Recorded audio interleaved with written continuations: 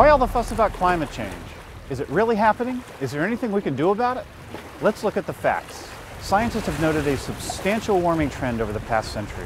What gets confusing is that temperatures still go up and down, and sometimes it can get pretty cold.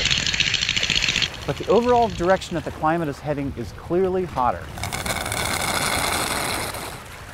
The vast majority of climate scientists agree with very high confidence that human activities play a key role. The carbon dioxide and other gases we've been adding to the atmosphere are trapping too much of the sun's heat. That's why they're called greenhouse gases. So why all the fuss?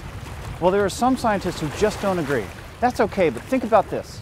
If 9 out of 10 doctors told you that your child needed to go to the hospital, but 1 told you not to worry, what would you do? Recently, leaders around the world agreed that keeping a global temperature rise at or below 2 degrees Celsius over pre-industrial levels is crucial. If we don't, it could result in increasingly costly impacts and irreversible effects. Even now, sea levels are rising and wreaking havoc. Salt water in places like Florida may seep into the ground and contaminate drinking water. Some small island nations may vanish. More extreme weather events are occurring. Some areas, such as the Midwest, have experienced more intense droughts, while other areas have experienced increased heavy precipitation.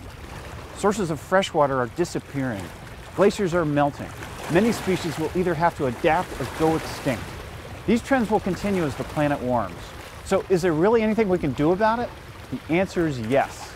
All across the globe, there are inspiring examples of people making a difference.